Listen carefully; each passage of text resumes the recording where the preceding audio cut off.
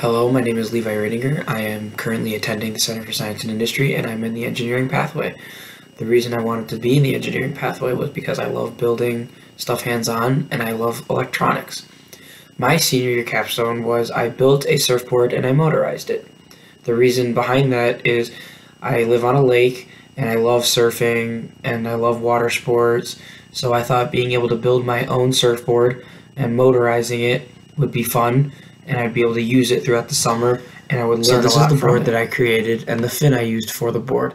To take you through how I built the board, I first started off with buying all the materials I needed, which was foam, epoxy, fiberglass, and some plastic.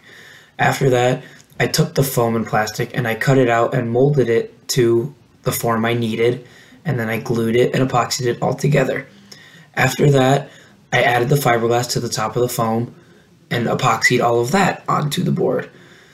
After letting all of that dry, I finally painted the board and was ready to attach all the materials I needed. After the board was done being built, I was ready to put the fin in the board and the battery on the board.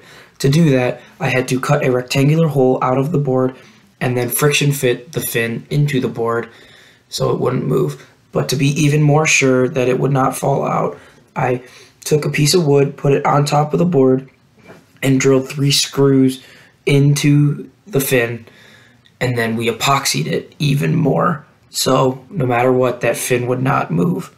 After that, we silicone rubbered the battery onto the board so it wouldn't move, and it would also be even more waterproof.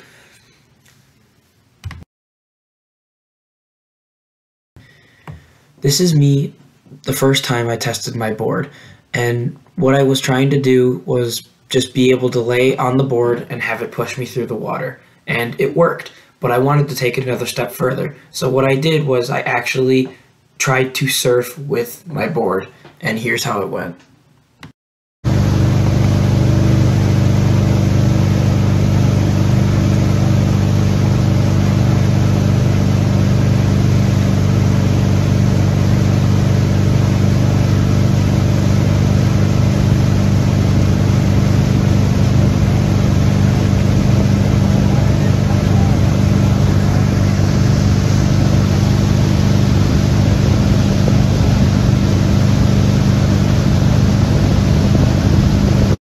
So overall, I had a lot of fun with this project, being able to build what I wanted to build and do what I wanted to do with it.